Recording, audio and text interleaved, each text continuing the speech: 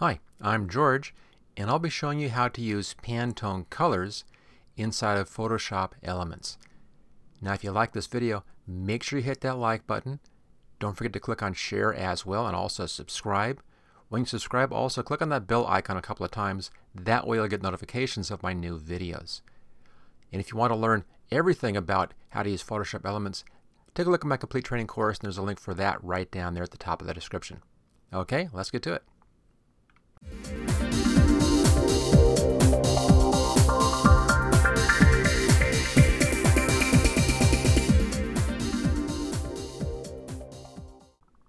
The Pantone color system is one that is used frequently, if not almost all the time, in printing. Now, the reason for that is that Pantone has come up with standardized colors, and they have numbers for those colors, and then you can get color swatches so you can find an exact color match, and also printers can get the actual ink mixing recipes to exactly match that color in their print presses. So it's a very, very useful system and is used all the time in professional printing. The trouble inside of Photoshop Elements is that you don't have any way to easily select Pantone colors. Now, if I bring up the color picker over here, there we go. I know that this blue here is going to be inside this range somewhere. I can kind of get close just by eyeballing it.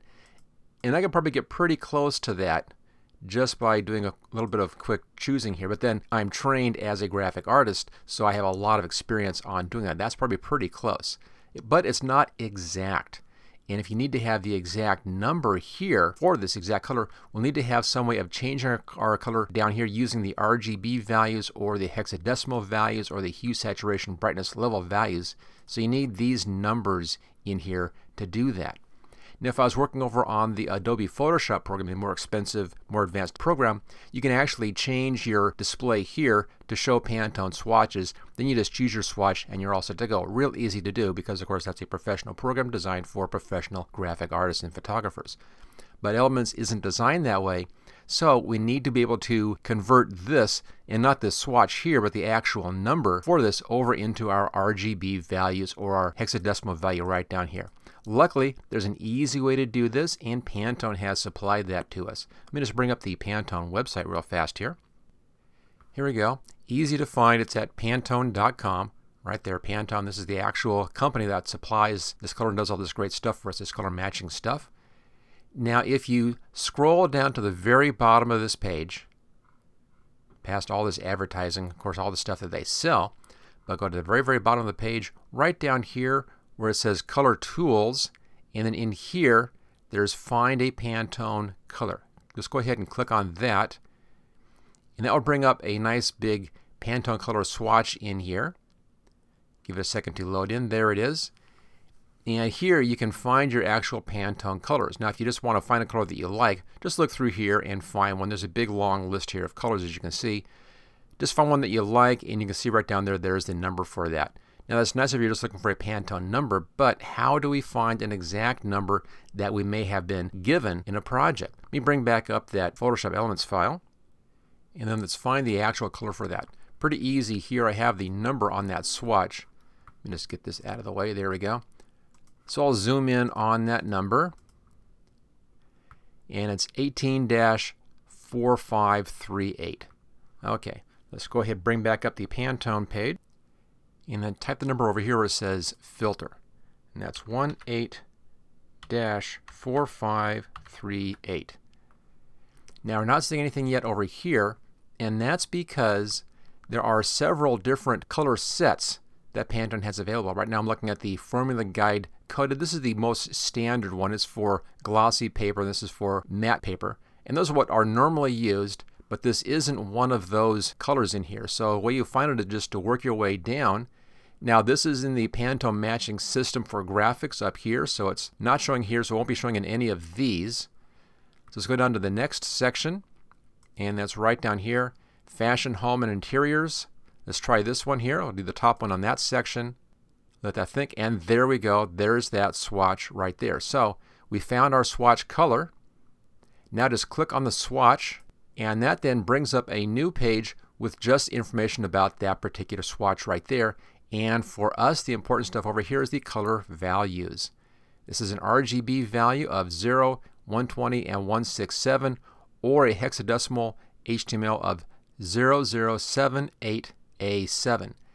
Now you can use either of these two numbers if you want to, either change the RGB values or just more easily done here with the hex HTML value. Let me just select it this way. There we go. I'll right click and copy. We can now just paste that right into the color picker over in Photoshop Elements. Just bring back up the color picker over here, and then right down here where it has a little pound sign, right there, just change that to that other number. I'll just do a right click and paste. There's that exact number. Choose OK, and that is the exact color now. Now it may not look exactly the same here on screen. That's because on this one I just took this swatch here. I used the eyedropper tool right there. I copied it with the eyedropper tool and then pasted it in down here. So it may not be the exact right color. This though is the exact right color because it now matches the hexadecimal. Now the A is in lowercase here, it's uppercase over on the Pantone page. Doesn't make any difference. It's the same thing. So we have that set. Now all we need to do is just take the paint bucket and make sure that I'm on that right layer. I'll click into there. Just a slight shift on that, and there we go. This color now exactly matches that Pantone swatch. Let's go back to fit screen. So that's how you do it. That's how you can easily take a Pantone number, a Pantone color if you're given one, and then get the exact matching color to use inside of Photoshop Elements. Again, real easy two-part process. It's all done through the color picker right over here, and either using the RGB values or the hexadecimal values right down here. That's the easiest one. And then using that Pantone website to find the exact matching color. Let me just show you that again one last time.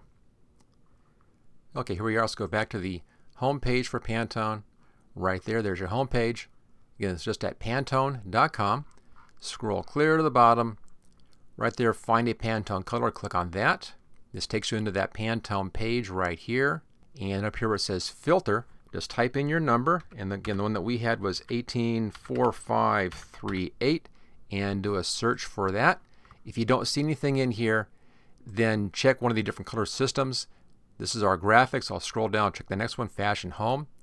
Top choice will work out just fine for us. You should then see your swatch. There it is. Click on that, and then right there are the values that you need. And the easy one is the hex HTML value right there. Just copy and paste.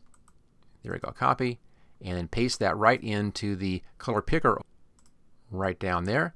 And there we go. You're now using Pantone colors right inside of Photoshop Elements. Okay, if you like this video, make sure you hit that like button. Also click on share and subscribe. And to learn a whole lot more about how to use Photoshop Elements, take a look at my complete training course. And again, that's right down there in the description. Okay, and I'll see you next time.